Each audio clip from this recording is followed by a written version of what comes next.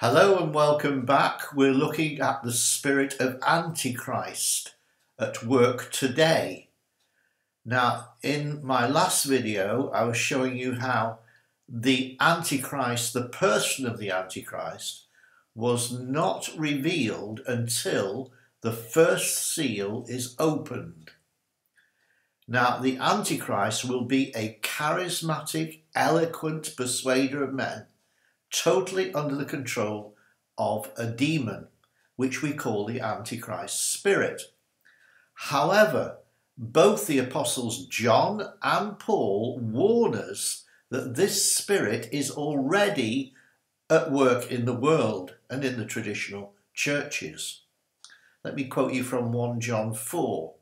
Every spirit which does not acknowledge and confess that Jesus Christ has come in the flesh is not of God, does not proceed from him. This non-confession is the spirit of Antichrist.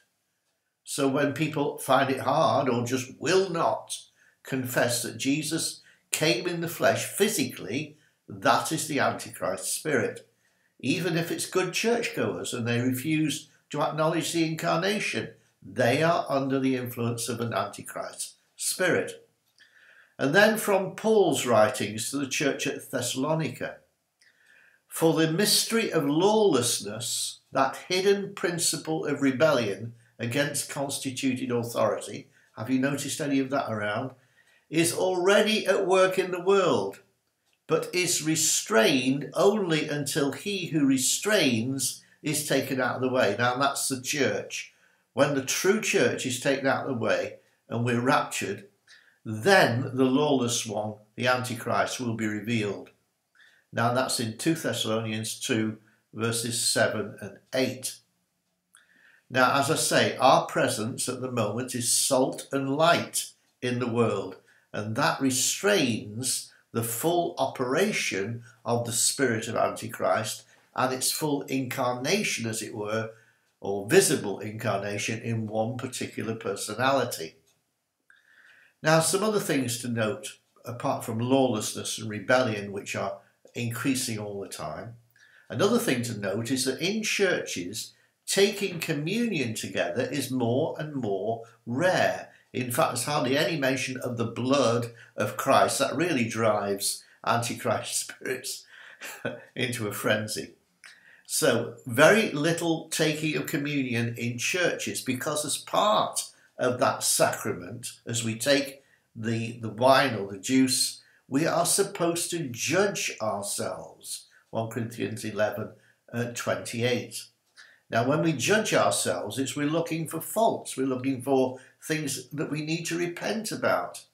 And you'll notice that in the chapters of Revelation 2 and 3, I didn't read all these chapters with you, but if you look back and examine each of the 7 churches mentioned there, the call to each of them was to repent over some issue or other. In fact, this word repent was the first word that Jesus used when he opened his public ministry in Matthew 4 and verse 17. But now, church leaders facing dwindling congregations and the money that they give in their tithes and offerings or whatever, they avoid confronting their members with uncomfortable truths about their personal lives. Repentance is now considered old-fashioned.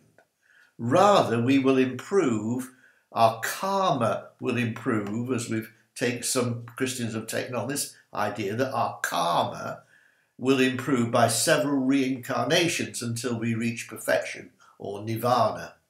Now, that is false doctrines, and those are being preached in some churches. Even yoga classes are encouraged by church leaders. Well, we've got to stay fit, and they're used to relieve stress. No discernment whatsoever of the dangers of yoga. The conventional morality of the Christian church has largely been abandoned, and instead has been a policy of inclusion. Everyone is welcome.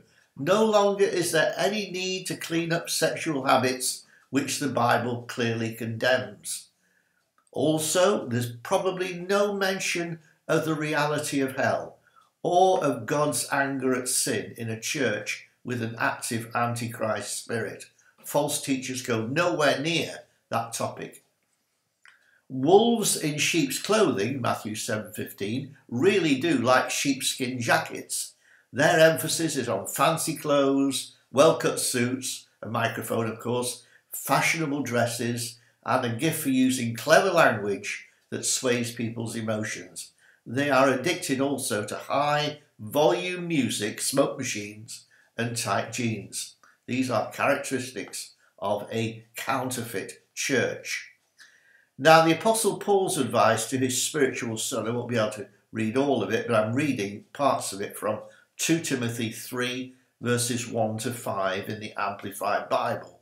It says, in the last days, people will be lovers of selves, greedy for wealth, blasphemous, disobeying parents, ungrateful. My, that's commonplace, isn't it?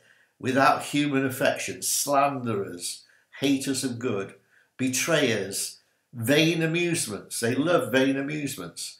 They're lovers of pleasure rather than lovers of God. Now, does that sound like the experience of people that you know, maybe in your own home or at school or in your church? If you can relate to what I've just been talking about, now you know why. The Antichrist spirit is at work. And then we come to 2 Timothy 4. The time is coming when people will not tolerate. They won't tolerate good, wholesome instructions. They won't want to listen to me, that's for sure. But they've got itching ears for something pleasing and gratifying. They gather one teacher after another, chosen to satisfy their own liking and to foster the errors that they hold. Don't be surprised that as we approach the opening of the first seal, worldly church congregations will be deceived into welcoming this man of peace, so-called, and the love of Jesus for many will grow cold. The Antichrist is not far away.